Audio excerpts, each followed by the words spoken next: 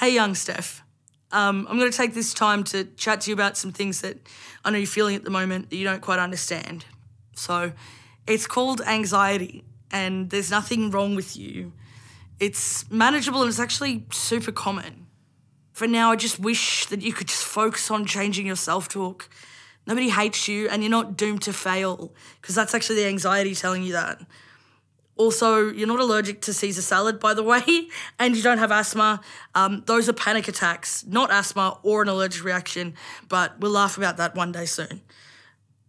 In fact, Steph, the stuff that you don't like about yourself at the moment, they're all the things that will eventually make you successful, because your authenticity and how you wear your heart on your sleeve and your sensitivity, if you can trust yourself, those are the things that allow you to be vulnerable in a way that allows you to reach people. That's a really special thing. But until then, I just want to warn you that you can't trust everyone and you're not a bitch for creating boundaries.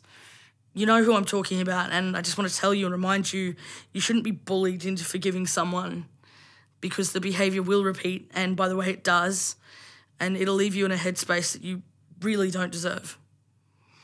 Which is the other thing, by the way, you don't deserve to feel sad all the time. I don't know why you feel like you deserve punishment because of your character flaws. Just cut yourself some slack. If you want to be the best daughter and sister and friend and girlfriend, I promise it actually starts with you just liking yourself a bit more. I know that it hurts you that your nickname is Sorry, but that's also like a fair nickname because you say it so much, like just so much. Stop saying sorry all the time. You don't need to apologise for your existence. And also it's super annoying, and you'll see that soon. And then you'll wish that you'd known sooner. So here I am.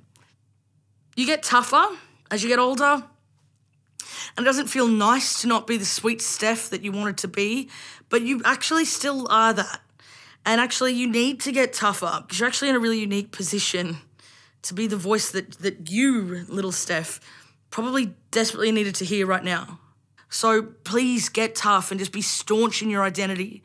Learn all that you can about Nan and Grandad Jack, and just always keep them in your mind. Spend more time with your aunties and uncles, especially Auntie Teen.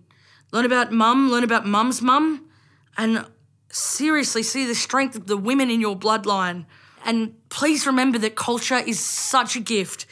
Just ignore the ignorant and racist voices at school because I don't know what they're talking about. So speak up without feeling shame or fear.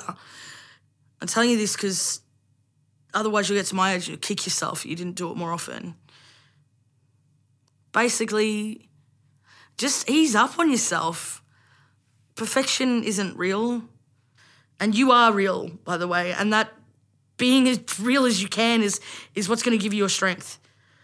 So use this time to learn about culture instead of ripping yourself down. Instead of being fearful of how your peers are judging you, you know what? Just stuff them.